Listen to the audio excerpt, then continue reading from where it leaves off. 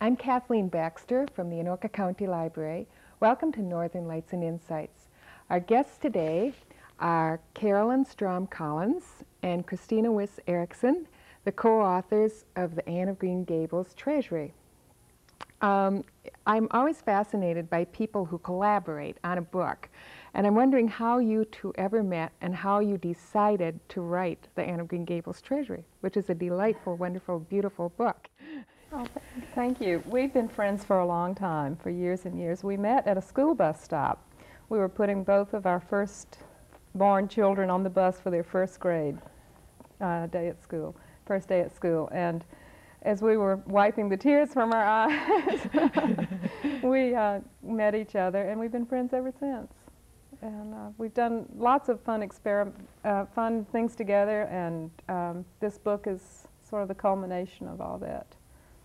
Where are you from originally? Did you meet in Minnesota? Are you from Minnesota? I'm from South Carolina, but I've lived here since 1979. And I'm from Indiana, but I moved here from Virginia, so I've lived here for 16 years. And that's one of the things that Carolyn and I had in common right away. We were both transplants to Minneapolis, so we kind of consoled each other. And we were both a little homesick for warmer climes at that point. Sometimes it still happens. But that was one of the things that brought us together. And then, as she said, we've been through a lot of projects over the years. But early on, we discovered that we were both very enthusiastic about children's literature and children's classics in general. So we shared that interest. Was this book the first thing you did together, or did you write articles? Has anything else of yours been published prior to writing the book? Or was this your first shot at it? No, this was actually our first shot at publishing a book. Carolyn and I had been in a stationery business together earlier on, and we did do a little, it was in the get organized mode of the 1980s when that was a very popular thing, and we did write on wipe off weekly and monthly planners, more for business and school use, and we also did a little Christmas planner that was sold, for instance, in Hallmark stores and that sort of thing. So that was a little mini book that started us out on our literary career, but this book grew out of our just more of a hobby type love of children's books and children's classics.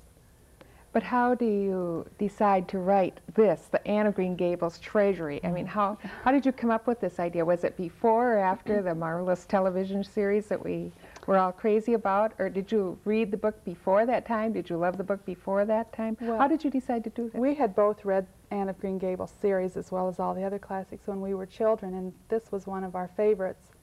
The way the book came about, as I say, Carolyn and I get into so many things together. We're both what I'd say serious gardeners. We were so into the Anne books when our girls were reading them around the ages of 13 and 14. We read them along with our girls because we like to be able to discuss what they're reading with them.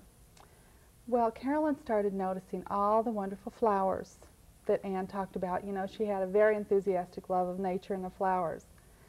And some of the flowers we didn't know about. We tried to incorporate as many of them as we could in our own gardens at home, but some of the flowers we didn't know about. So Carolyn actually started trying to catalog the flowers, the Anne flowers. She's a librarian, by the way. I didn't know that. I'm a cataloger from way back. She's a cataloger at heart. Did you do this on the computer or on note cards? Oh, on note cards. We started on note cards. And the book grew out of the gardening chapter, what is now the gardening chapter of the book. We started out of an interest in the flowers, and then there were additional questions from our daughters on, well, what was it like to cook on a wood stove? What was life generally like in those days, 100 years ago? So we did a bit of researching about the times to answer their questions, and then Carolyn can tell you how that other chapter grew.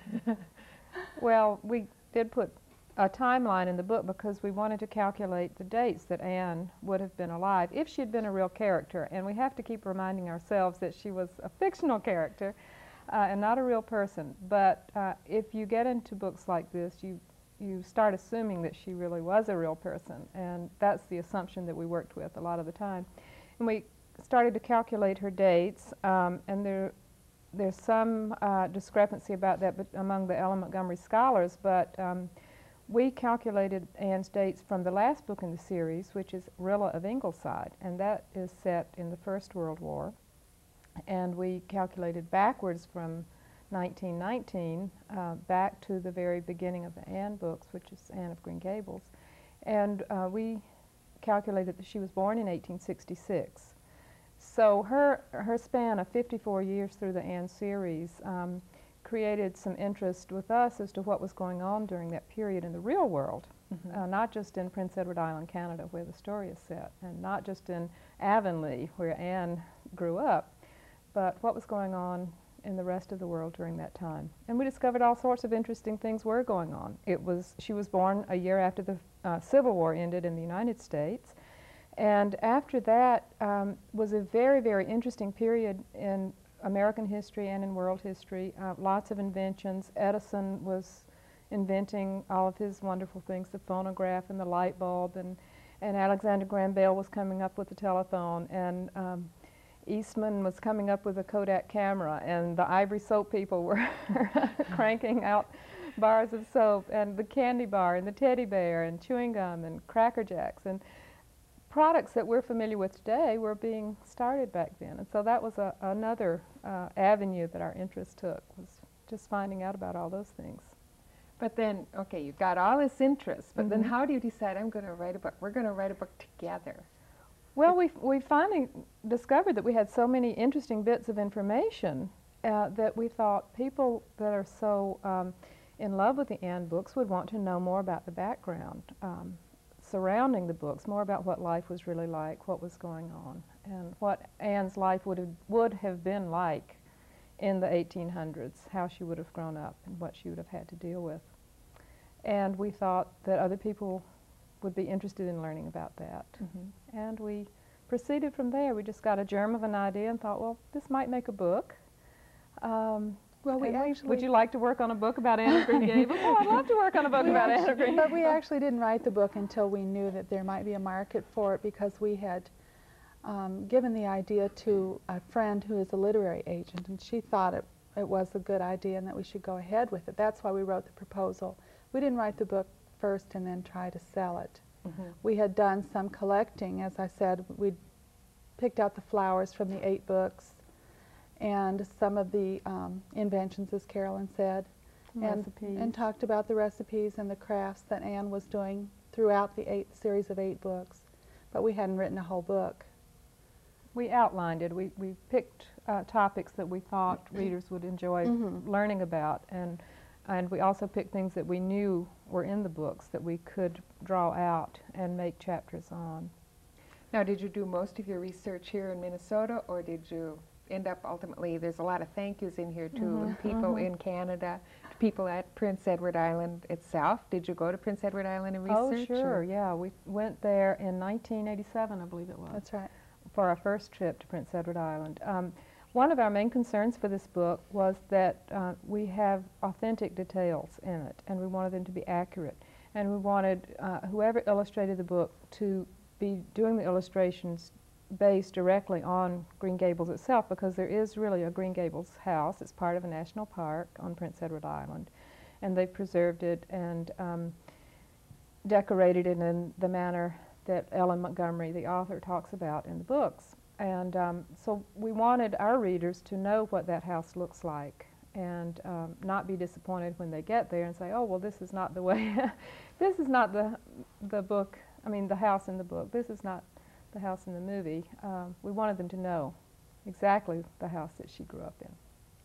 And were your husbands supportive of this, or did your whole family go on the trip? They were supportive. They didn't go with us. They were very supportive, but no, they didn't go with us to do research, because it really was very, very long and painstaking. We visited many, many libraries and historical societies and archives, and flower farms in Prince Edward Island, and we really, as Carolyn said, we're very painstaking with the authenticity. And everything in our book does reflect the period accurately. One thing we wanted to do was see if we could find a copy of Anne's teaching certificate, or a teaching certificate that she would have received, because that's part of the first book, was her dedication to learning, and one of her goals was to become a teacher, and she had to take the entrance exams and finally go to Teachers College and receive her teaching degree. So we did find an actual copy of a teaching certificate, and so we had our artist make that Anne Shirley certificate in the book so that our readers could see what her certificate would have looked like. Did you get any input into the artist who did the pictures for the book? Well, we had approval over the pictures, which is very nice, which a lot of times authors don't get, even if they're not first-time authors. But we had that, and we asked for that because, as I said, we wanted everything to really be authentic down to the door hinges. And we did end up with a very good product in that way. All the illustrations are very accurate. There's a floor plan in our book of Green Gables, and it's furnished just the way Green Gables is furnished now by Parks Canada, all according to the descriptions in the Anne of Green Gables books. So I hope that our reader can walk into our book and experience Anne's world just as if she were taking a trip to Prince Edward Island. Did you, my mind just went blank on this, you've got a bunch of artifacts along with us right here. You want to describe some of the things you brought? They look quite interesting. Well, the point of this table full of artifacts is to illustrate all of the different things that were being invented during Anne's time. And you can see earmuffs and cornflakes. Well, the only reason they go together on this table is because they were being invented during the period of history that Anne would have been alive. The teddy bear was 1903, and Anne would have been, I think about 35 years old when that was invented. So she grew up without a teddy bear to hug at night, but maybe her children had teddy bears. Edison and his light bulb, and here's one of Edison's old records. There were cylinders at that period, and we picked one of those up. Animal crackers, Cracker Jacks. A lot of electrical appliances were being invented during that time. The iron, the toaster, the carpet, vacuum cleaners, all those things were being developed during her lifetime. So that's why we have this table of artifacts. And on the other side, I think you have craft items and tea things. Yes, these are examples of the crafts that we wrote about and put in our book. Some of the things from the 8 Anne books that were drawn from the 8 Anne books. And as I said, Anne was, of course, a great lover of flowers. And one of the things that she would do, and they did in Victorian times, which was during this time span, is dry flower petals and make potpourri. And then they would put bowls into rooms to scent the rooms, and also make little sachets for their drawers and also for gifts.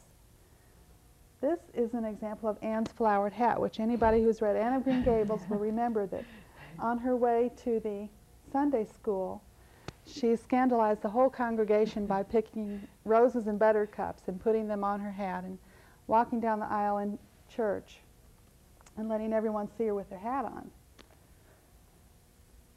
Let's see, this is a button string, which was one of the very popular pastimes. The young girls collected buttons and traded them back and forth, and the goal was to reach 1,000 buttons because they thought, which would be a very long button string. They thought that when they reached 1,000 buttons, they'd know who they were going to marry. Now this person has a long way to go. This is an example of a baby hat, which can be made from a handkerchief. And the instructions for this are also in our book. And it's folded, the handkerchief is folded and gathered in the back and just tied with a little bit of thread and 2 little ribbons attached to make the baby bonnet. And when the little baby grows up, if it's a girl, she can undo this little end and take the ties off and carry the handkerchief in her wedding. Oh, that's a brilliant idea. Which is a nice, sentimental Victorian idea. And we also have a little ribbon apron with some crocheted edging in our book, if you can see the crochet here. Even very young girls did what we would think of today as very sophisticated needlework. They learned how to make lace, they learned how to crochet, and to sew, of course, made all of their clothes, especially girls who lived in the country, as Anne did. And they didn't have a lot of clothes. They had maybe 1 or 2 dresses. They would have a couple of school dresses and a good dress for church on Sunday. So the aprons were pretty, but they were also practical. They did protect their everyday clothes, and they wore them to school too. Here's a little pressed flower bookmark, and there's also a pressed flower picture over there, which was something that Anne would have done too. And all you need to do this craft is a telephone book and some flowers, and press them flat and arrange pictures or bookmarks or placemats or whatever you might like to do. But it's a nice way to remember a special garden or a special place or a special day that you've spent outside. Now, Lucy Maud Montgomery was not Anne of Green Gables, although we would wish that it were so. But there are certain things about her that are very similar to Anne, aren't there? Could you tell us about some of those, their similarities?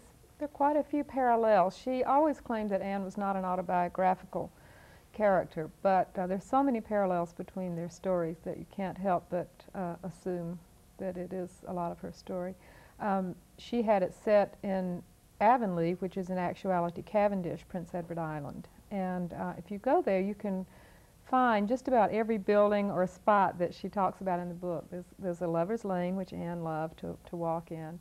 There is the Dryad's Bubble and the Babbling Brook. There's the Haunted Wood that you can walk through and feel like there's a ghost coming out at you at any minute, especially if you walk through there at dusk. All kinds of sites that are mentioned in the Anne books are still there. Well, you told me earlier that you had located Mrs. Rachel Lynde's house. Yes, How did you we locate did. Mrs. Rachel Lynde's house? Lots and lots of hard research, Kathy. No, we discovered that Mrs. Rachel Lynde's house is on the corner, just as it's described in the Anne books, except just as they do with lots of buildings on Prince Edward Island, it's been moved. In this particular case, it's been moved across the road and turned around, and it's been transformed into a bed and breakfast. So if you go there, you can actually stay in Mrs. Rachel Lynde's house if you want to. How did you determine it was Mrs. Rachel Lynde's house? Well, we discovered it when we were there. People were talking about, oh, did you know that this house over here was Mrs. Rachel Lynde's house? And I said, no, but tell us more. Now, you've been there how many times? Twice. And in the summer of 1992, which is this summer as we did say this, you led a tour. How was that? What was that like? Oh, it was lots of fun, and we met so many people that are deeply interested in Ellen Montgomery and her work, the Anne books in particular, of course, but she did so many other things as well. She wrote about 20 to 22 books, 500 or more short stories, and hundreds of poems. She was a very prolific writer. She also wrote a daily journal and lots of correspondence that we've been able to track down. So you can find her journals in print and read about her life through those, as well as her letters. Are most of her books still available if we wanted to read them in the United States? They're even available? Most of them are in print now. I know for a long time you could not buy very many of her books. Well, there's been a renewal of interest. The television production created a lot of interest in the Anne books, and then through those, people wanted to read more of Ellen Montgomery's work.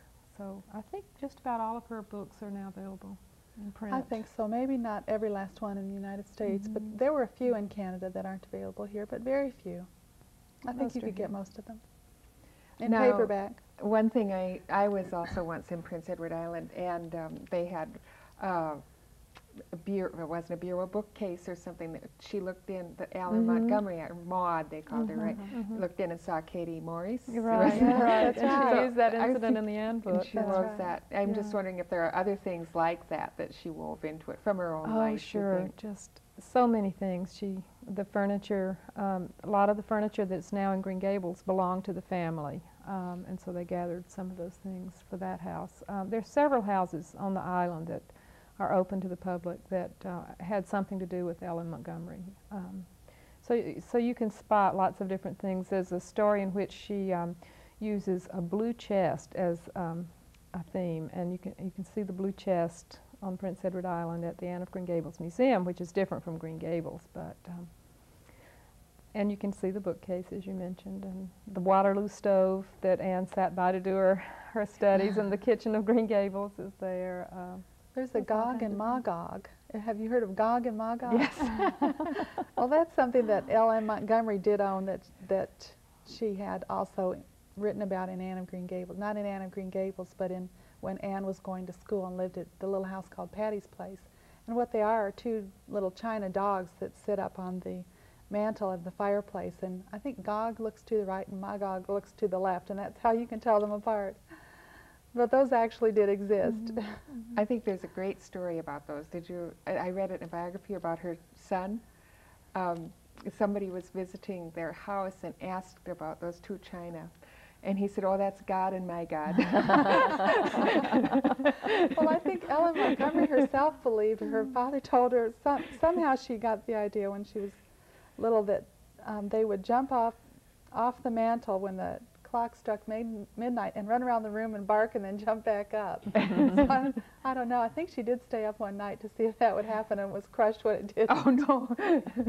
Well, she lived not on Prince Edward Island for most of her life. Didn't she? Moved away? Well, she married when she was about 36 years old, I believe it was. Up until then, she had lived on Prince Edward Island with her grandparents. She was an orphan. Her mother died when she was about 18 months old, and then her father left her in the care of her mother's parents. And that's a long story, but she did live with them until she was well into her 30s, and only left the island a time or two to go elsewhere to live, maybe for a year at the time. Oh, so even after her marriage, she lived on the After her island? marriage, she moved away from the island. But she's buried there. Yes, You she can- is. They brought her You can back. see her grave. Have you read that there's big controversy about whether they should put Anne on the license plates of Prince Edward Island? Yes, we heard that recently. You think that's a good idea? Well, in our book, we requested they not show Anne's face because we thought every reader has their own vision of Anne, and so we requested that the artist paint her turned away from the reader so that the reader would still have her in her imagination. And we hope they'll do that with a license plate as well instead of trying to put a face on her. What do you think of the island today? Oh, it's lovely. It's a beautiful spot. Magnificent. It's There's just so many, breathtaking. yeah, so many beautiful views you can see. You can see the ocean just about anywhere you are on the island, or a glimpse of it. And there's so many beautiful fields and trees, and it's just it lives up to its name of a jewel in the Atlantic, I think. It does seem to be Anne's home very much. I mean, Yes, that's the number yes. one thing that Yeah. you find out about Prince Edward Island if you go there. Everything is Anne of Green Gables. they You can call go to it Matthew's Pizza and Marilla's. That's right. It's quite unusual, but Right. it's a delightful place to visit. Are you going to do other tours there? How Well, we often hope have so. you been there altogether? How many times? We've been there Just twice.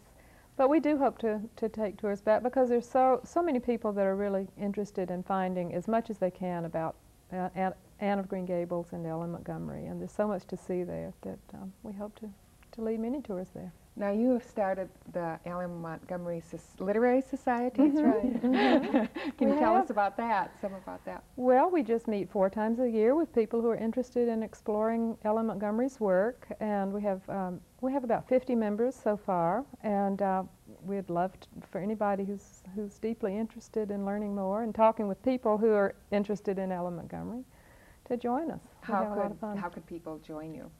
What would be the best way? Well, probably the best way would be to phone me. What do you do at your meetings? We talk a lot about our experiences with the different books that Ellen Montgomery wrote and what we think about them.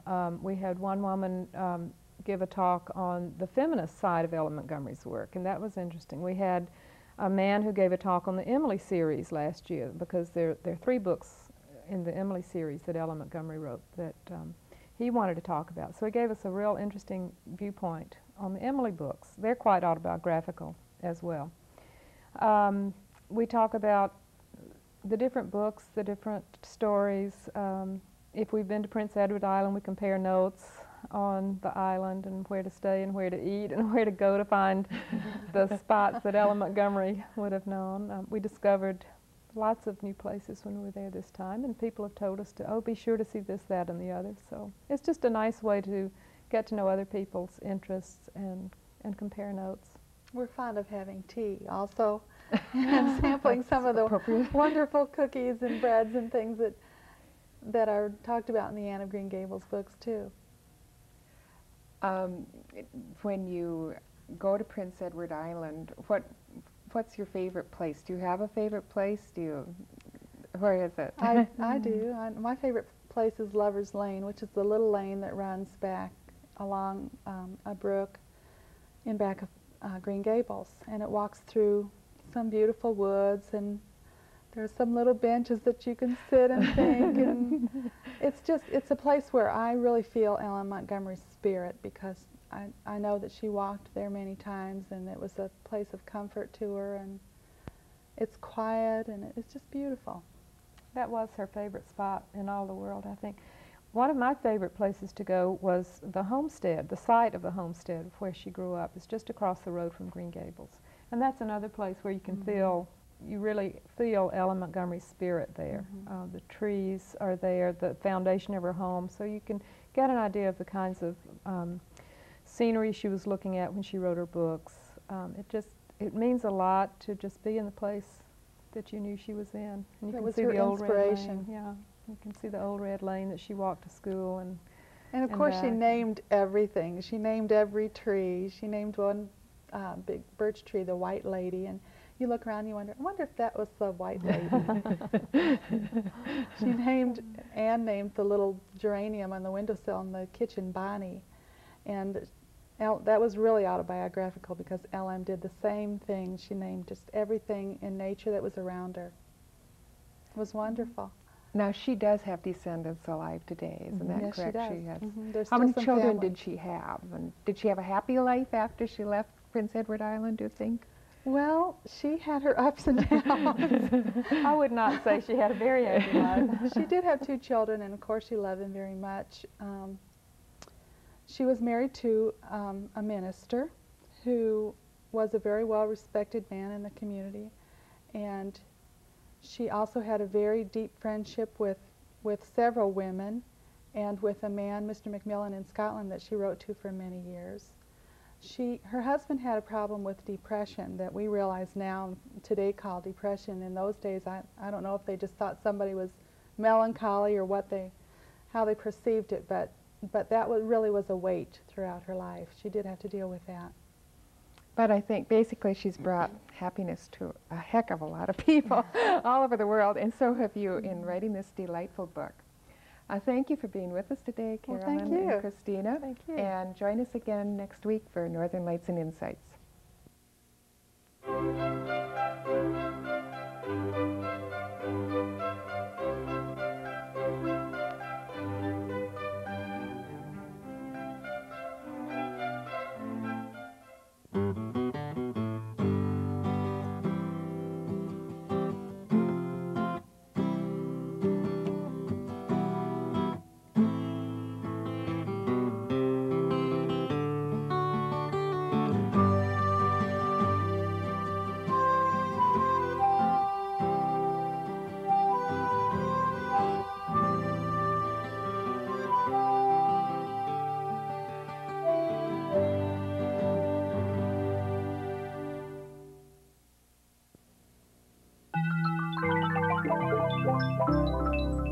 This has been a presentation of Hennepin County Library in conjunction with the Twin Cities Metropolitan Library Service Agency.